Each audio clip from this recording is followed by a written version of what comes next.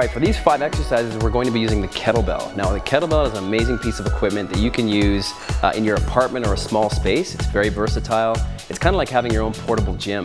And the benefit of using a kettlebell is you can get into a lot of dynamic, full body movements where you go through a full range of motion. So great for strength, great for weight loss, great for overall fitness conditioning.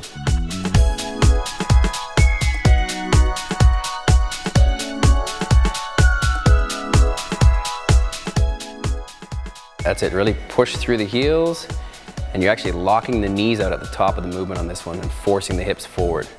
It's mainly the back of the leg that's doing the motion here. All right, posture tall, shoulders back. Yeah, pushing through the front heel with each step, that's great. Core nice and tight. Good, so you're keeping the elbow tight to the body on the way down. Yeah, drive through the heels, and extend that arm as you come out of the position. That's great. And turning the palm to face forward at the top of the movement each time. Good. All right, so you want to keep that shoulder locked in position, kettlebell straight up in the air. Contract your core, so draw your belly button to the spine, right to the forearm, and then finish at the hand. Yeah, try not to let the arm come forward. You always want to keep it straight up. Yeah, there we go.